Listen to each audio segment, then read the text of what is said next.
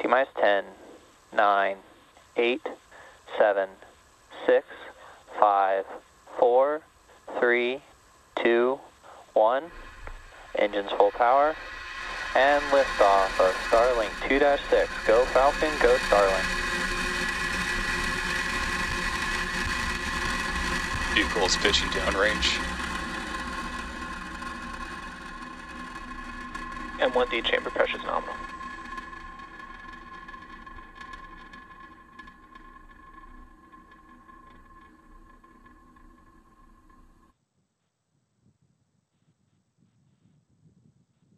Now at T plus 30 flight, you can see Falcon 9 is fully lifted off from 4 East AM Pacific time. Power and telemetry nominal.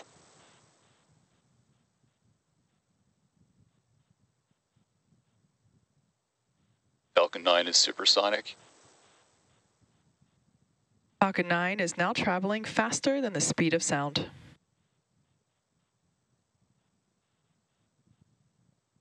Max Q.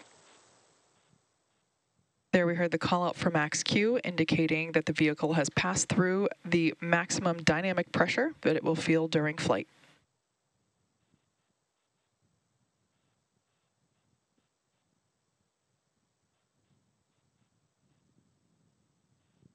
We're about a minute away from main engine cutoff, stage separation, and SES-1, which will all happen in quick succession. There we heard the call out for MVAC chill, indicating that that second stage engine, the MVAC, or Merlin vacuum engine, preparing for its ignition. Now those 3 events that will happen one right after another, that will be then followed by fairing separation just a few seconds later. As the name indicates, MECO, or main engine cutoff, is where all 9 of those Merlin engines on the first stage will shut down. Stage separation is where the first and second stages will separate, and then SES-1, or second engine start 1, is where we will ignite that Merlin vacuum engine on the second stage.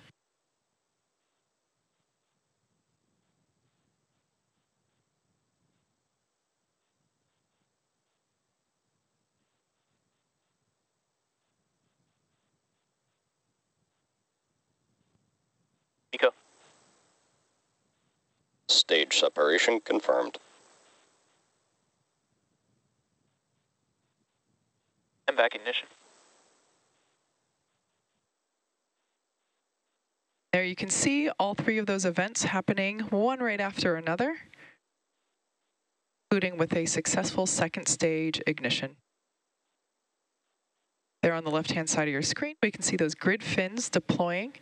Those will help steer the vehicle back down for a precise landing on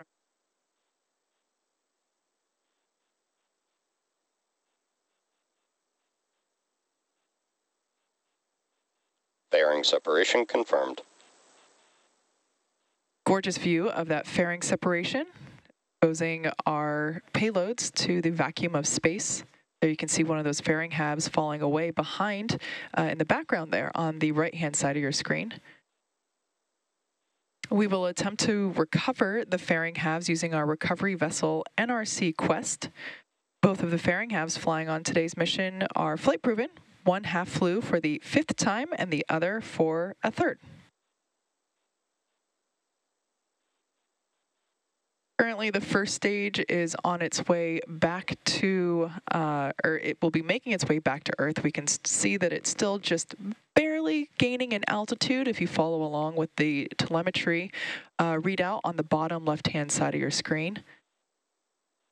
So it has not yet reached its apogee, but it will be making its way back down to Earth momentarily and target a landing on our drone ship, Of Course I Still Love You.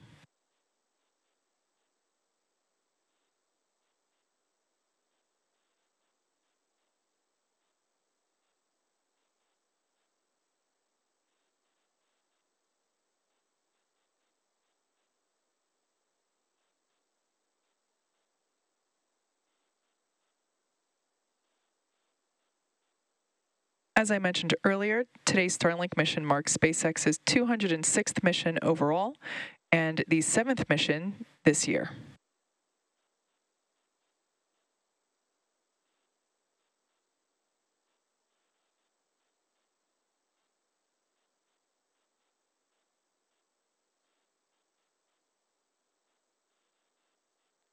Nominal trajectory.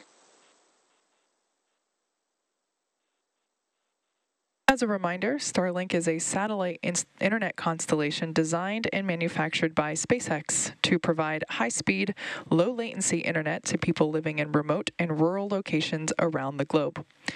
Starlink is now available in Peru and also Nigeria, making it the first African country to receive service.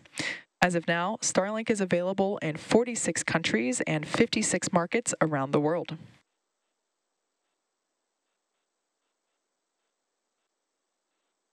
As I mentioned before, the first stage views are on the left, second stage views on the right-hand side of your screen. And we can see that that first stage booster has passed through its apogee and is now making its way back down to planet Earth. Just a stunning view there of the globe in the background.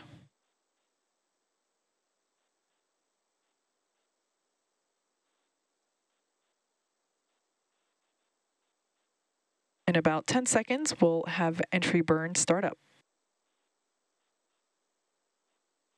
Stage 1 entry burn start up. Stage 1 FTS has saved.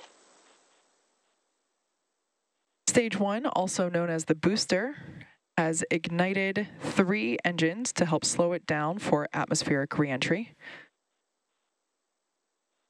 The first stage is used to launch our 49 satellites, and our deorbit rideshare payload into space today is flying for the 7th time.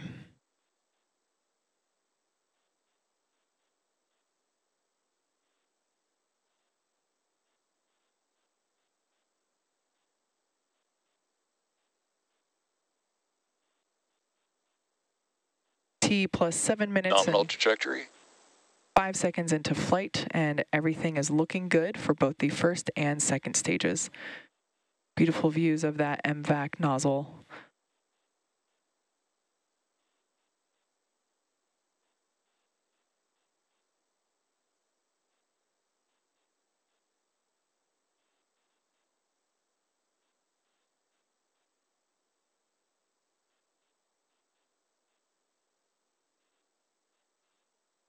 Stage 2 FTS Stage 1 has saved. entry transonic. There we heard that the first stage is transonic, meaning it's traveling near the speed of sound. One thing to note, we may or may not have ground station coverage to confirm SECO 1 live. If that happens, if we happen to lose that ground station coverage before we're able to confirm that second engine cutoff, we'll tune into the nets. Stage 2 in terminal guidance. We'll tune into the nets and wait for confirmation when we connect to the next ground station. Stage 1 landing burn. There we can see the landing burn has begun for the first stage, targeting a landing on our drone ship. Of course, I still love you. Stage 1 landing leg deploy.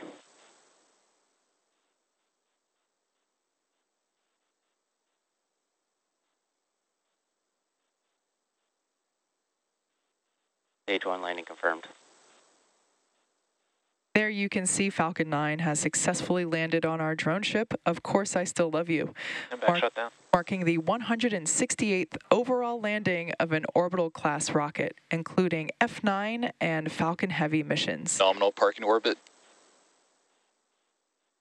Expected loss of signal, Cook.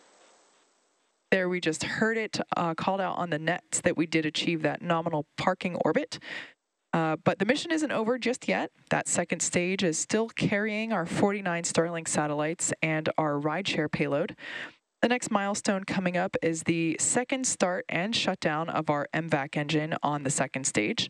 That SES-2 is currently scheduled to occur at the T plus 53 minute mark. So enjoy some space tunes for now, and we'll come back live in about 40 minutes.